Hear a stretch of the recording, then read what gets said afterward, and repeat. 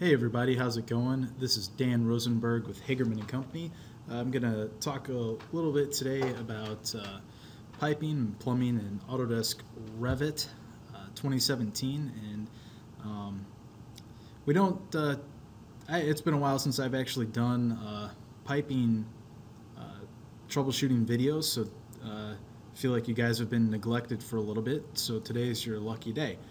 We had a customer bring something to my attention, and I needed to work through the solution for this customer, and had a lot of help from David B with Autodesk. So David, if you're watching this video, thanks for all your help on that.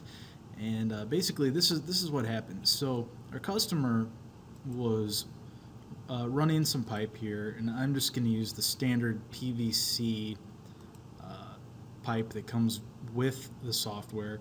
I've started a project from the default plumbing template, just so you can follow along at home or at the office. So I'm just going to run a piece of pipe here, and you can see that it adds this fitting here. Well, our customer wanted to use a long radius, so naturally they went in and went to insert, load family. There we are. And went to the Imperial Library, found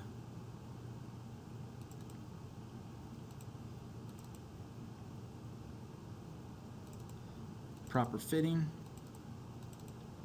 In this case, we've got a long sweep for this long radius. Open it up, and what they did next, and this makes perfect sense, perfectly logical, they went to the pipe routing preferences and saw that you could add different elbows. So naturally, add an elbow here, put the long sweep in, and click OK. Problem is, there's only an option here for sizing. You can't base this on the angle. So if I want to draw a pipe at maybe 90 degrees and always get the short radius, I wouldn't use this family. But if I do run a pipe at a 45, I want to use this one, the long sweep with the long radius. But the problem is, Revit is always going to use this first one listed. So I could switch back and forth, but that really wouldn't make much sense. There's actually a nice, easy solution for this. What you can do is cancel out of this. Forget about using the long sweep radius that we loaded in. We can actually modify this one through the lookup table to get the desired results. So what I'm going to go ahead and do is select this fitting here, edit the family, and I recommend doing a save as anytime we're messing with out of the box content. So I'll go ahead and we'll just, for today, we'll just call this our test file, and I don't really want a bunch of backups, so click save. So if you go into your family types,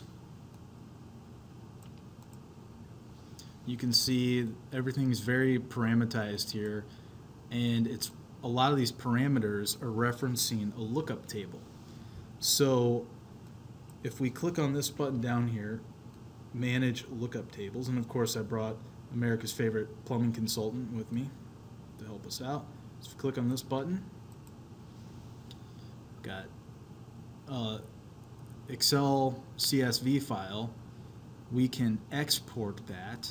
That'll be, it's probably where the family is located in your library, but for today I'm going to save a copy of it on my desktop. Now, I'm not going to change the name of it here because I want to re-import it and overwrite what I've done. So if I just save this on the desktop,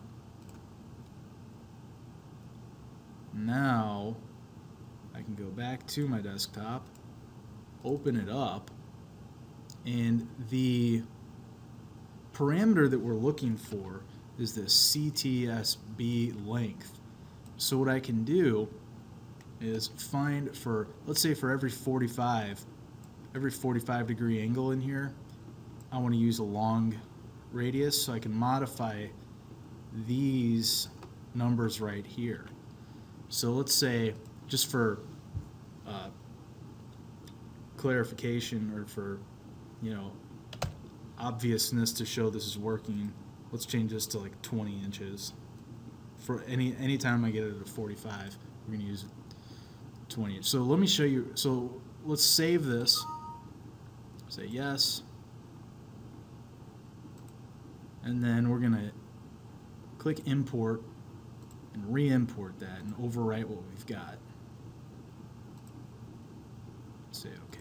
So you can see the parameter that we changed, this CTSB, this controls the center to socket bottom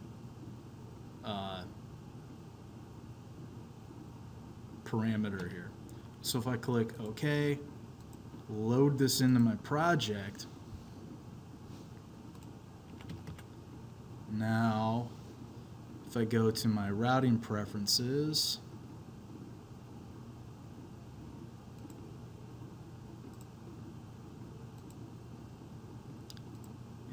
switch this to our test here. Let's create similar. So I'm going to draw one at a 90, and we've got our standard short radius. Now if I draw one at a 45,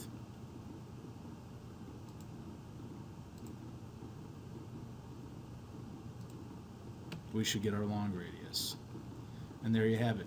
One other tip that was brought up to us by our customer was for vent pipe, or for sanitary, if you still want to use short radius, you could just duplicate the family type and have two separate family types in there. So if you did run across this problem in the past and you weren't sure how to go about that, and you were kind of scared about modifying the lookup tables, hopefully this tutorial would have helped well for you. I'm not sure what that is. Maybe I'll edit that out in post-production. So hopefully this video worked out well for you, and have a great day. Thank you very much.